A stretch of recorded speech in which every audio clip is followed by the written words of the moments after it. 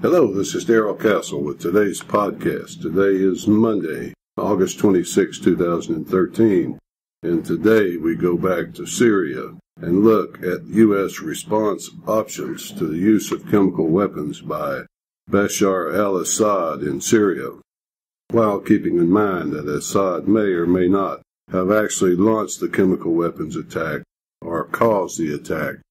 We know that chemical weapons were used. That is obvious. People died.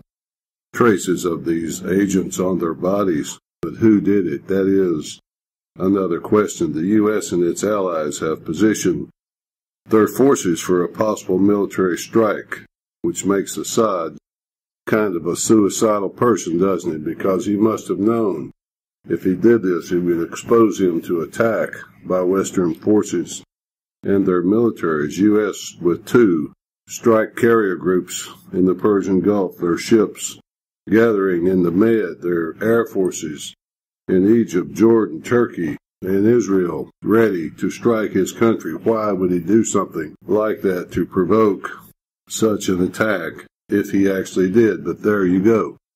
The extent of the U.S. strike will depend on U.S. objectives, and who knows what those are. Number one, a punitive action directed at leadership and command and control centers is a possibility.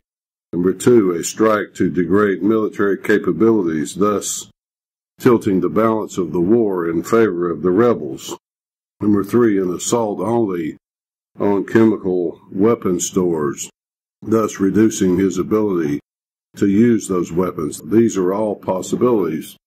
And the final possibility, a complete ground invasion of Syria, not very likely. It would take quite a while to assemble the forces to do that, but the air forces, the cruise missile forces, and so forth are all there and in place. The more ambitious the attack, of course, the more the U.S. has invested in Syria now and post-war. This all makes no logical sense, but not much about war seems to make sense. It is the most nonsensical form of human endeavor, in my mind. The U.S. now has warships gathering and just waiting for the president, who has his finger on the trigger, to pull that trigger. Everybody seems to want this war. The Democrat war lovers in Congress and the Senate seem to want it. There was a time when you could count on at least some Democrats to be pro-peace, but no more. Representative Elliot Engel, Democrat of New York, says Obama should immediately launch a cruise missile attack without consulting Congress. He says that is not necessary if NATO and the UN give their approval. So I guess we Americans now, we American people, we know where we stand. We know where our representatives stand, these toothless lapdogs yapping but not biting. A government with great military power, accountable to no one, loose in the world. Secretary of Defense Chuck Hagel says the president is considering all different options, and will get his facts straight before acting. Well, that's comforting, isn't it? At least he's going to get his facts straight before he goes and bombs these people.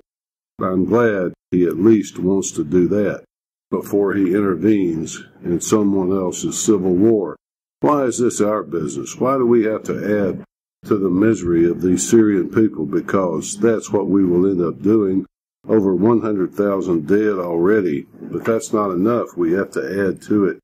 I doubt if President Obama has considered the option of minding his own business. That's pretty much everyone's business, I guess, when you run the world, in addition to the cost to the United States in terms of morality and human suffering, the danger of involving Iran and possibly Russia in a region-wide war with nuclear implications, which the administration seems perfectly willing to risk. In addition to all those things, I point out that we can't afford this war. We're $17 trillion in debt. That is the on-budget debt, not the off-budget debt. We can't afford Social Security. We can't afford medical care for our people, but we can't afford this war, can't we? Well, what should we do? Well, I can tell you that, folks. That's not that tough at all. No more bankers' wars. Come home, mind their own business. Respect the law. That means from the president on down. Rebuild America. Stop offshoring our jobs. Secure this country. Control our debt. Pay down debt. And put America back on the constitutional path once more. That's the way I see it, folks. This is Darrell Castle, Monday, August 26th. Until next time, folks, thanks for listening.